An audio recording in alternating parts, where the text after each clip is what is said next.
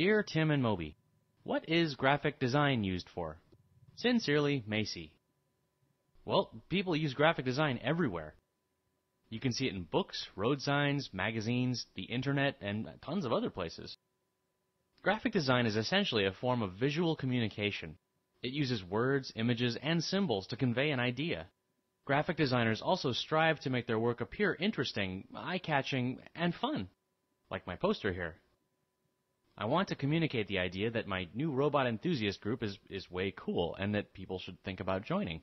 I'm using photography to help convey my message. Here it's pictures of robots.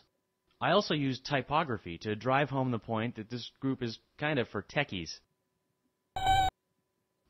Yes, I'm a bit of a techie. Anyway, typography is the use of different typefaces or fonts in a piece of graphic design. I used a font that looks sort of, computery so that people who like technology will know that this club's for them. Right, it would have had a much different effect if I'd used some sort of a script, let's say. Or a handwriting typeface. Or something else. And there's other stuff, too. The heart is a graphic representation of the idea of love. Everyone who sees it will know what it means, even though I didn't really spell it out. Every element in a work of graphic design conveys the intended message. That includes the color, the size, shape, placement, you name it.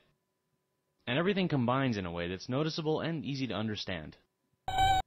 Well, actually, graphic design has been with us as far back as the first known artists. Cave drawings are thought to be the earliest graphic representations of life. Once paper was invented, people started using that to design things like books.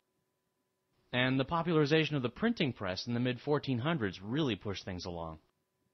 But graphic design mostly took off in the 19th and 20th centuries. A lot of this was due to advertising. Companies realized they could sell more products if they used well-designed packaging, printed advertisements, and displays. Posters and billboards used striking images to catch people's eyes and make them pay attention to the message. Logos became very popular during this time too. A logo is an easy-to-identify graphic symbol that stands for a company or organization. Later in the 20th century, the arrival of computers brought graphic design to a whole new level. Graphics programs gave designers powerful tools to create anything they could imagine. CD-ROM and Internet design really took off in the 1990s.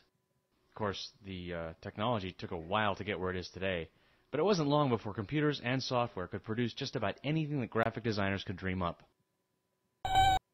Yeah, I'm telling you, graphic design is all over the place. You pretty much can't go anywhere without seeing some graphic design at work. You think you have a better idea for my poster? Yeah? Okay, let's see it. Oh, yeah. I guess that could work too.